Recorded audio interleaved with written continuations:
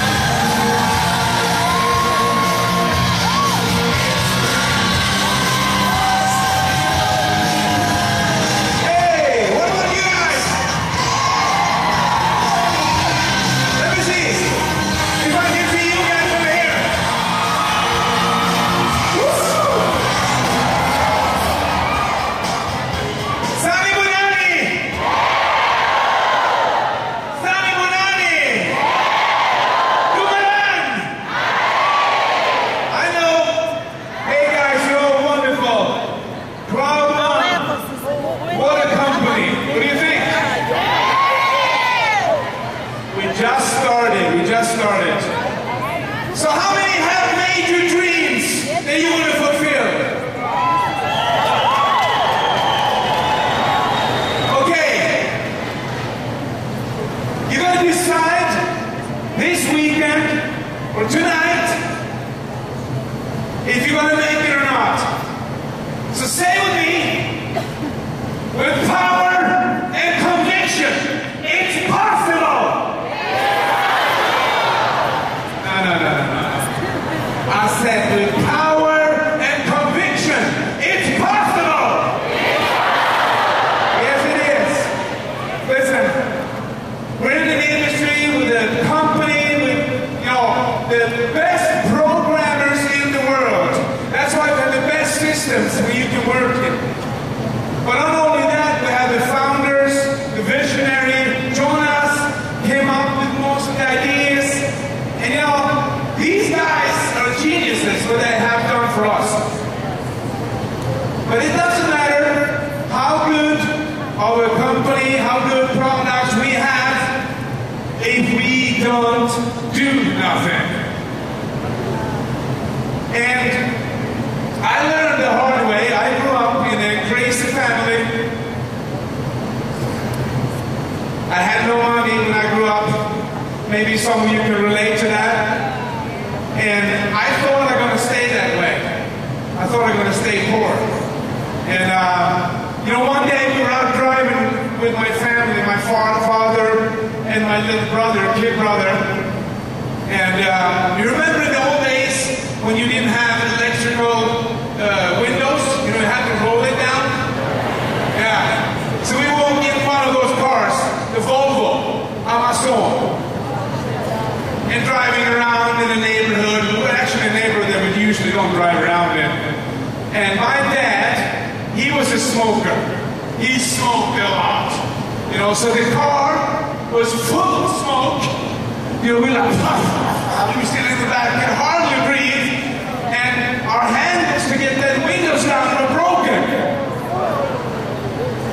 So we said there, me and my brother, and then all of a sudden we stopped. In a neighborhood where the rich people live. And we could hear kids laughing and jumping up and down, and you could see there was a swimming pool. And I said to my Dad, look, those guys, they have a swimming pool. And my dad goes, yeah, but those people are miserable. Those guys, they are miserable people. Then I could hear my little kid brother say, Dad, I wish we were miserable. That's how I grew up. Then I met a guy named Bert who changed my mind. He changed the way I think. And I usually, when I speak all over the world, I started in this business 25 years ago. And I trained a lot of people to be leaders in this business. So then I get offered to speak for 540 companies all over the world, and some of, like direct sales companies and all that. And when I'm speaking, I usually ask the audience, doesn't matter if it's 12 or 2,000 or 20,000. So I will do that to you today. I said, how many in here have a bank account with, let's say, I'm not going to over exaggerate, but let's say $1 million One,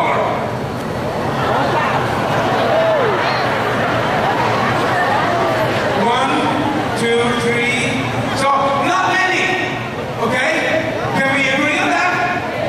If you agree without when I'm speaking to you guys today, do like this. Okay. If you don't agree, do it. Okay? So if you don't have 1 million in your bank account today, you will not have it if you don't change. That means you already had it. Yeah, you will get that when you drive home today. So you gotta change the way you think, because success doesn't come to people who are negative mindset or think it's not possible.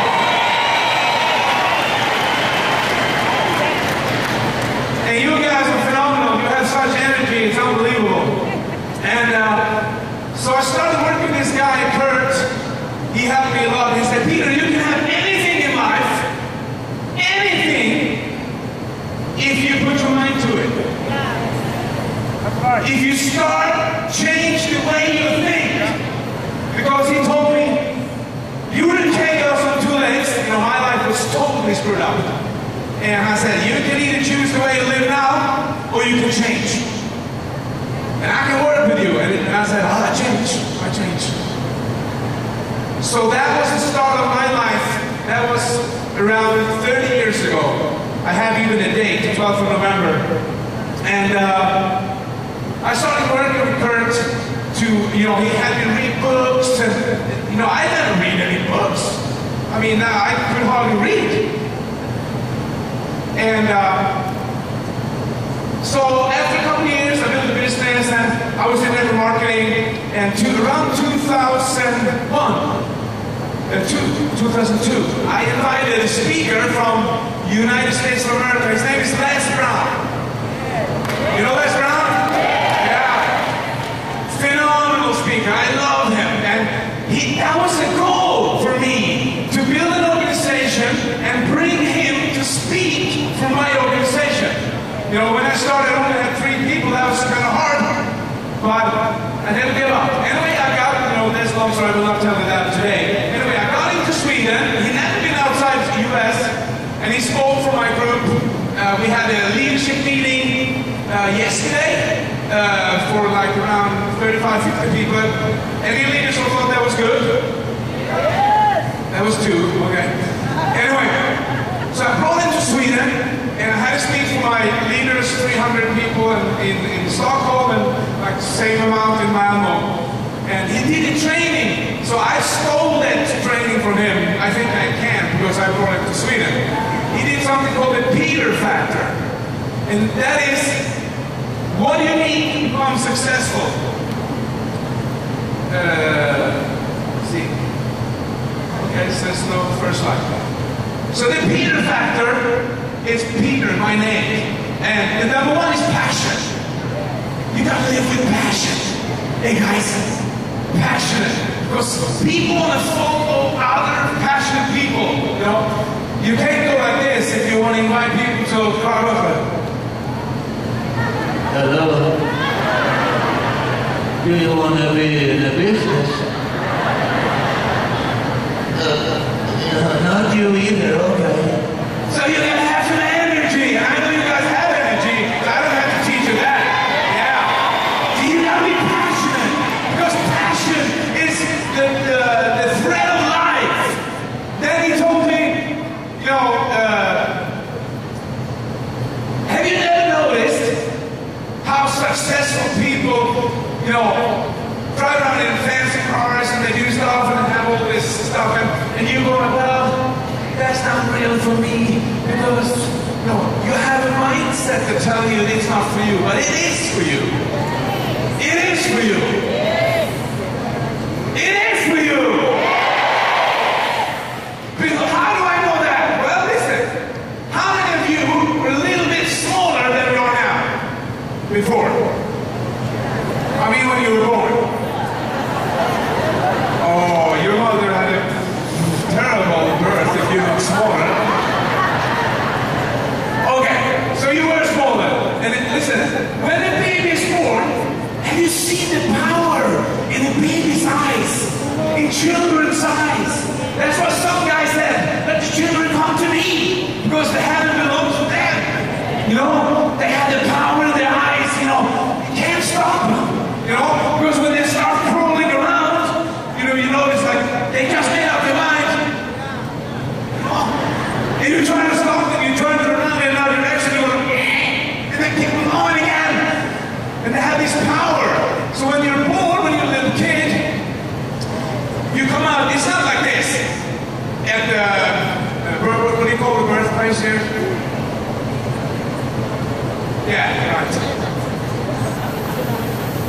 So when you're born, it's not like this. You come out of your mother's womb, they look at you and say, oh, here's Greta. She's such a loser. We put her over here. Then the next baby comes up, oh, here's Tom. He's going to be successful. We put him over here. Is it that way? Of course not. When we're born with the same possibilities, the same opportunities.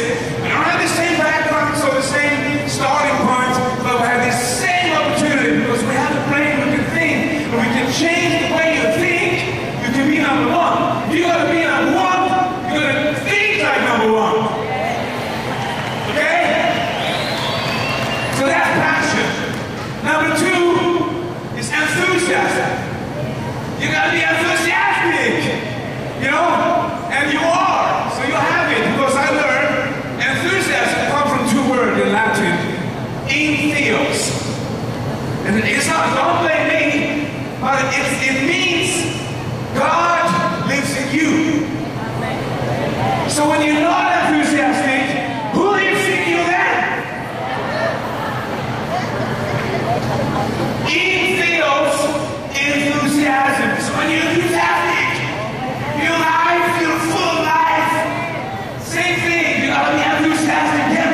When you introduce Crowd1, you gotta, wow! You gotta see this, man! Woo! No? Okay. Third one is total commitment. Listen, guys, you can't be doing several things and, you know, wandering around. You gotta commit yourself. You gotta marry this company. That means when my wife asks me, hey darling, I've been away on a trip. How much do you love me? I don't say, a little bit. When you get married, the priest asks you, for better, for worse, do you marry this lady? Maybe. It's a yes or a no. And that's lies in between is of evil. It's yes or no. So it's a total commitment. You're not a little bit pregnant. You can't be a little bit pregnant. How pregnant are you? Just a little bit. Either you're pregnant or you're not. So either you're pregnant with the success of Crowd1 or you're not. So you gotta be totally committed. The fourth one is empower yourself. That means you gotta be. How many have been on the Sunday webinars? Let me see.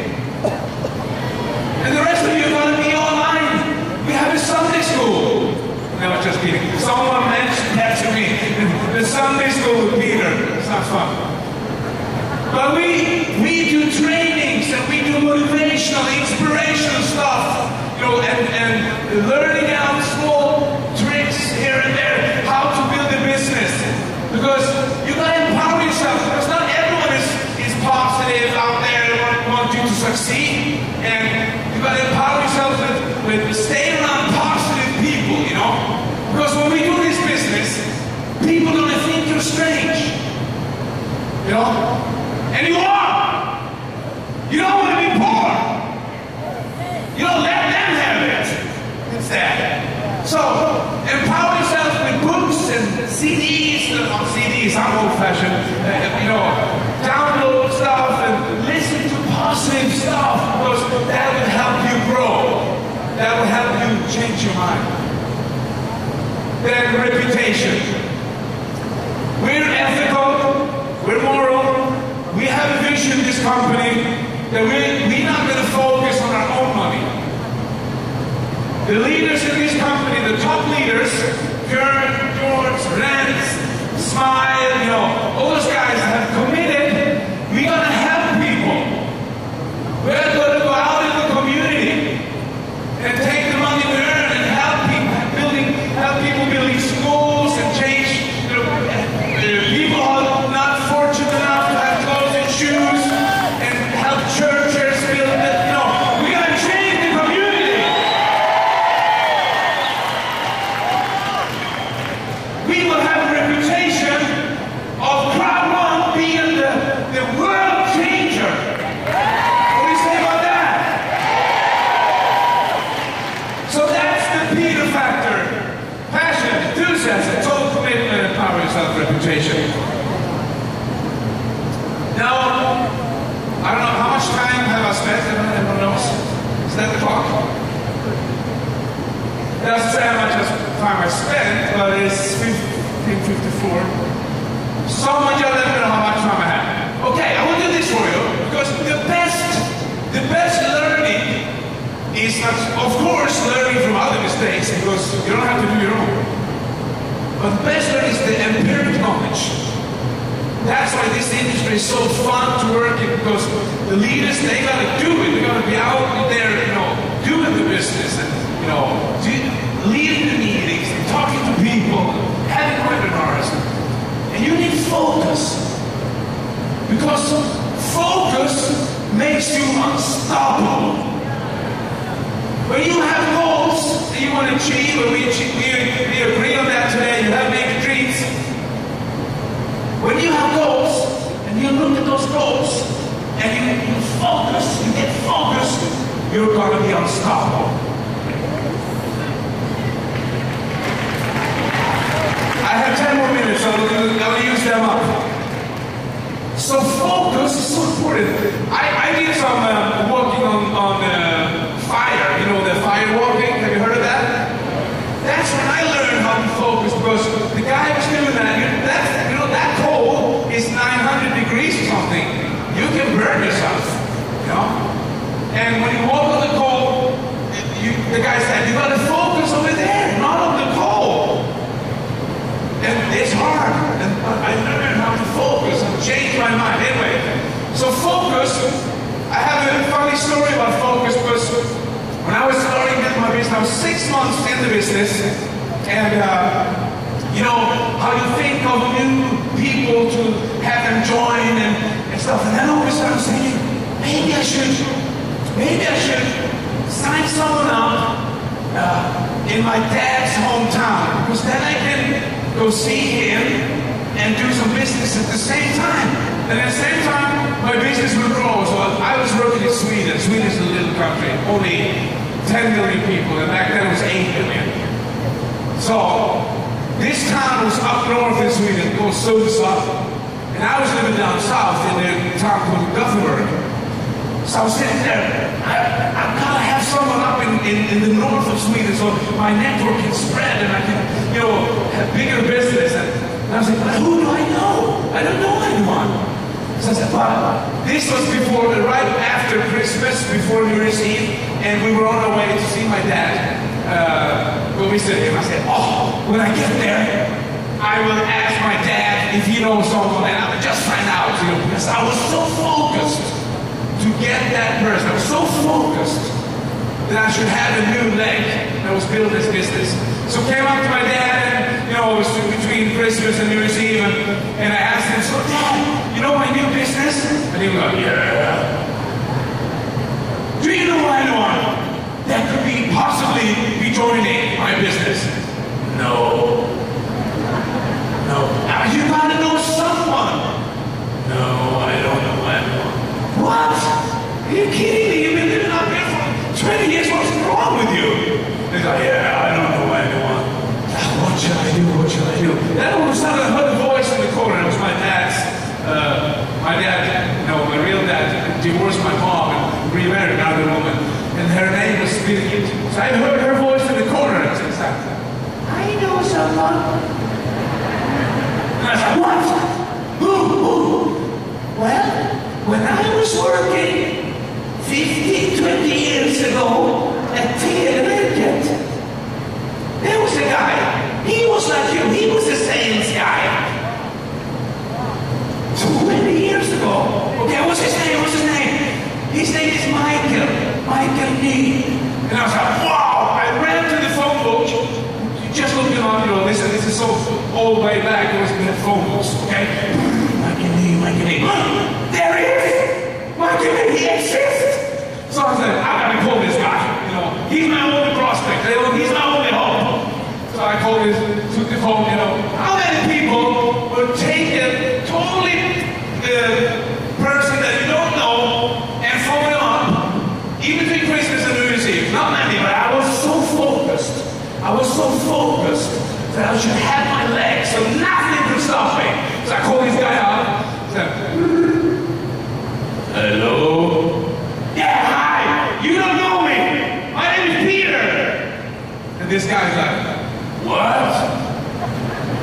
Yeah, I have this business. You're gonna see him. You know, I heard from 𝐓𝐷𝐀 that you knew her 20 years ago when you were together, and my dad married 𝐓𝐷𝐀. I don't know any 𝐓𝐷𝐀. Well, listen, it doesn't matter. We gotta meet. Are you crazy? Who are you? What do you want? And then he hung up. But listen, I was so focused. I was so focused. You don't hang up on Peter Jakobsson.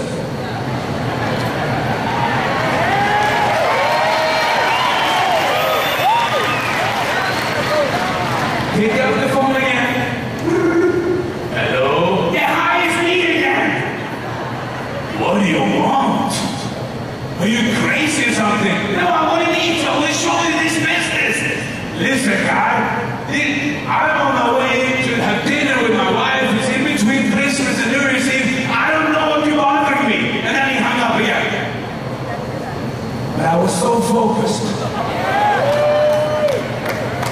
I was unstoppable. I lifted the phone up again, and I called him. And he's like, hello? Hello, it's me again. We got to meet. And he's like, why are you bothering me? I got to call the police if you don't stop. Listen, I have to meet you. This business is phenomenal. I can't. I'm going to the movies tonight with my wife after the dinner. Okay. Then I'll see you after the movie. And I hung up.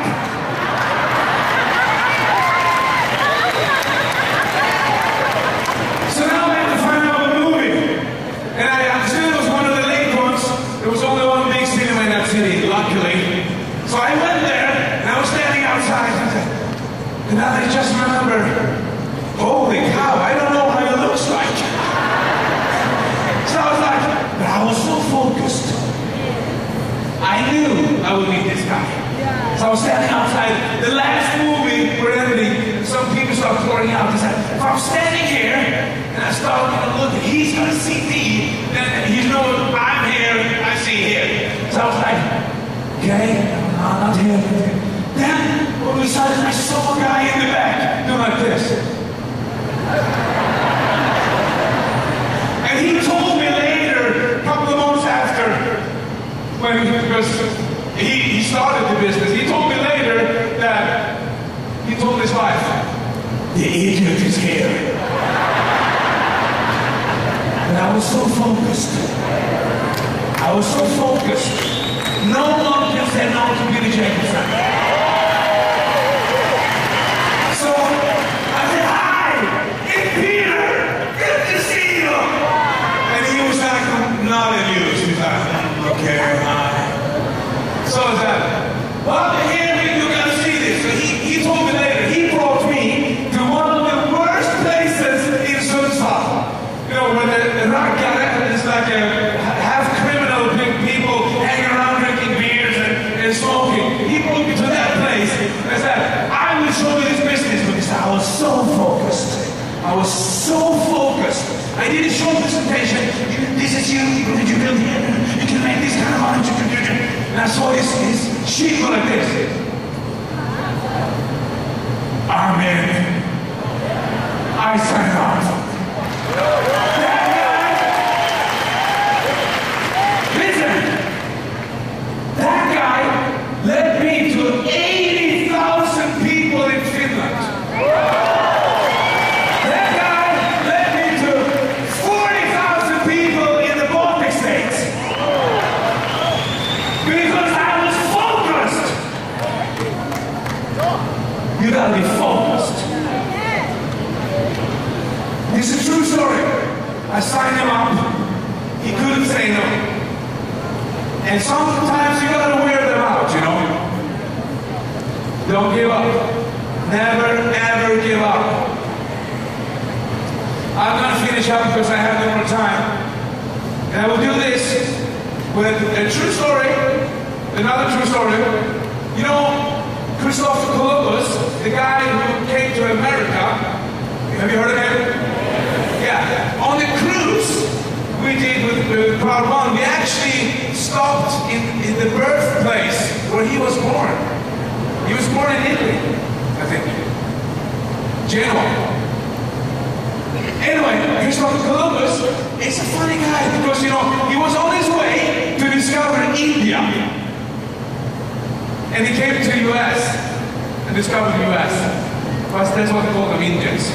Anyway, so on those ships back then, you know, there was wooden ships with sails. They had no cell phones, you know, nothing. Imagine traveling months and months and months on the ocean. With, you know, the food was terrible because they had to put the food in salt because it would not be rotten when they're going to eat it. And, you know, and sometimes the wind just stopped. And those big ships were laying like this for weeks. And the captain, Christopher Columbus, as he was, you got to be smart because you can have mutiny on a ship. If the other members get bored, you know, they got mutiny. So you got to do stuff. So he came up with stuff to have the people, you know, doing stuff because there was no wind.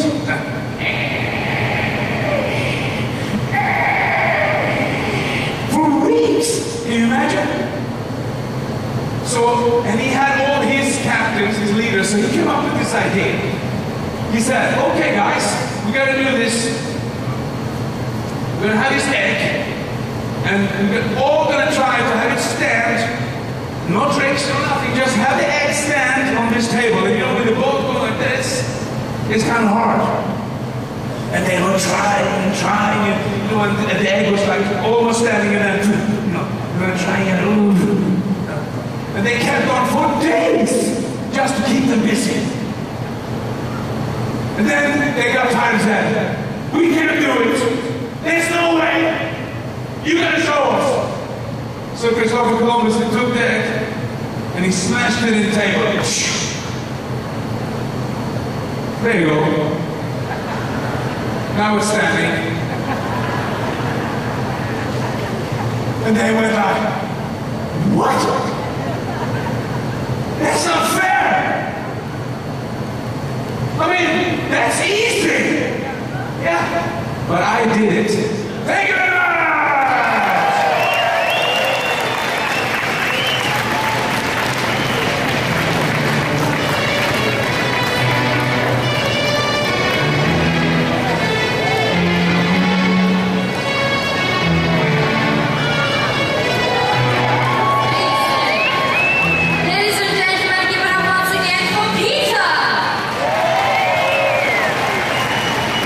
I love what he said, focus.